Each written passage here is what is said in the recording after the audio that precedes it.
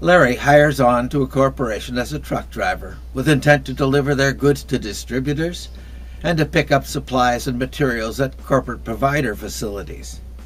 He thinks that his employment is a contract where he agrees to be an employee and work for an employer who will pay for his services.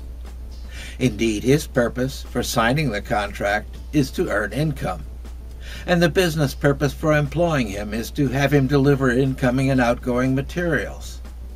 The challenge is the unwritten part of the contract he signs. It is contract obligations set by government instead of by agreement between the parties.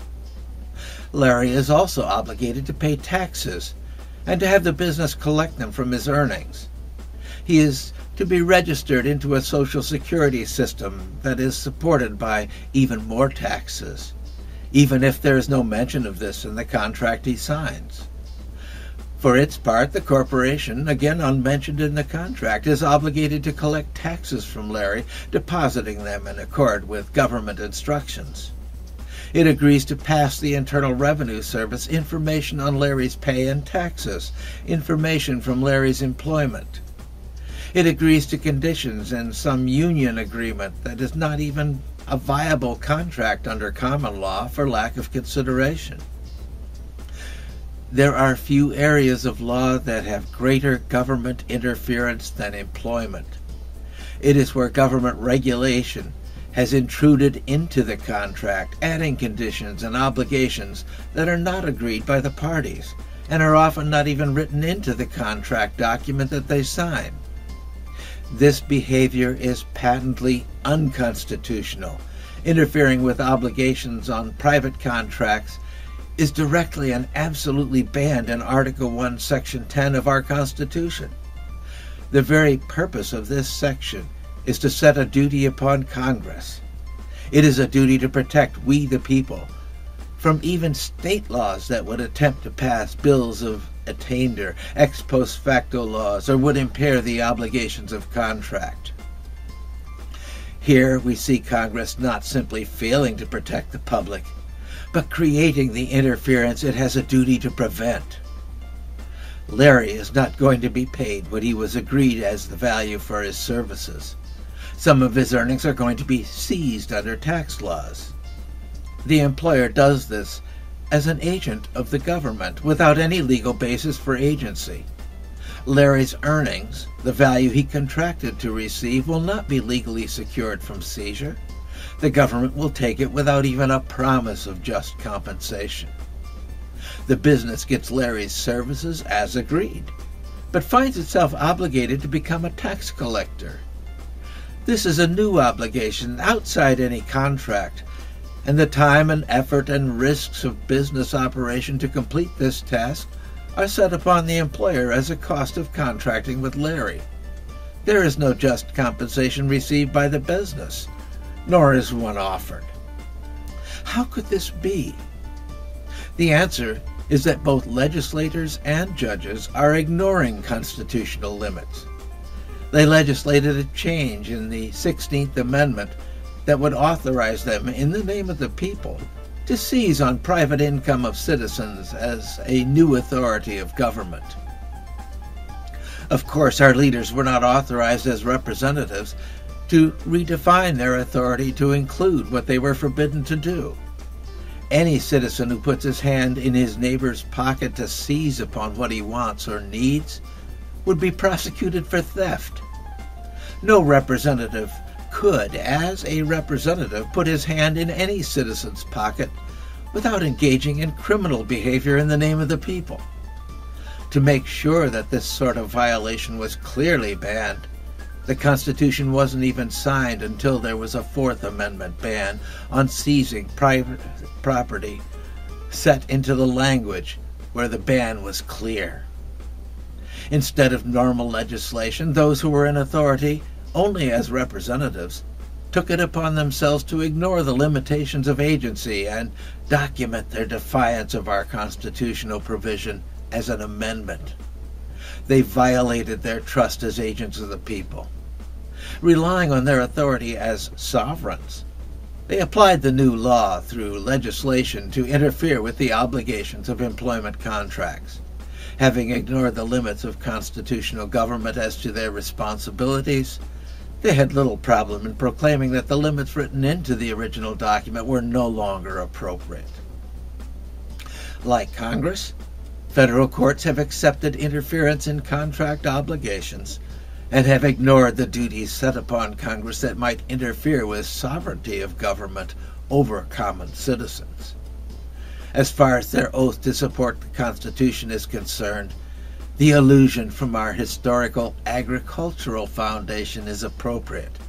In protecting citizens under the Constitution, our courts have been as useful as tits on a bull. Our leader's general application has been support of legislated law and support of the Congress.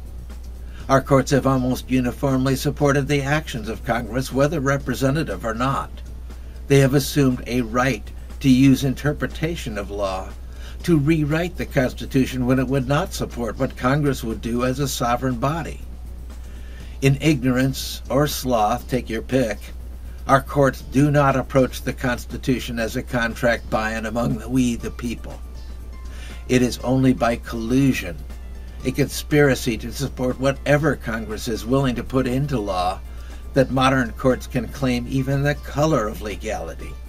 The courts support a constitutional process, even where it accomplishes an illegal result.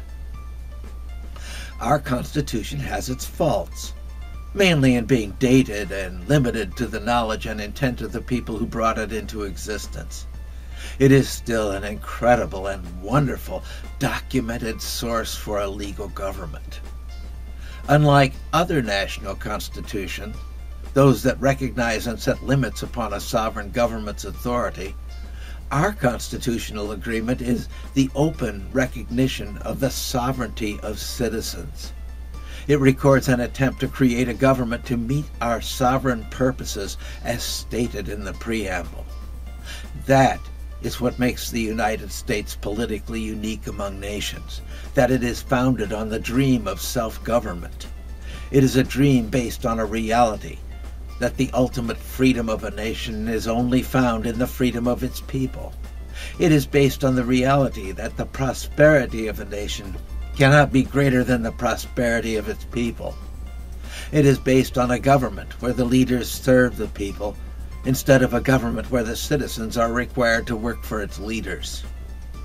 There is no greater violation of the American dream than a government where the people work for the rulers, and those who rule determine what the people get for their efforts. This is involuntary servitude for the people of the nation. And nowhere is that violation of the American dream greater than in the open and hostile setting of obligations on those who would enter into employment. This pollutes the lifeblood of our nation's economy, our personal commitments to the economic welfare of our nation. The result is a government putting its hands in the pockets of its citizens to do what government leaders feel is right. Doing it in the name of the people does not make it any better.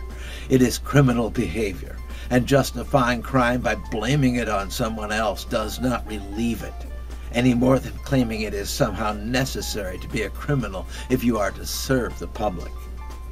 The rule is a simple one. If the result is criminal, the act that creates the result are also criminal. This is a major element of our commercial environment, and the result of acts in violation of the principles of common law and specific provisions in our Constitution. The result is real, and it will not become different unless someone makes changes. For the effective citizen of tomorrow, we again have too many potentials to offer a clear path. We are to correct what is wrong, reversing changes to our Constitution that are so clearly beyond what authorities we granted to our representatives. Or do we demand our courts recognize personal sovereignty and support our authority as owners of government? Do we raise the owner flag and start cleaning house of those leaders who seem least inclined to serve we the people?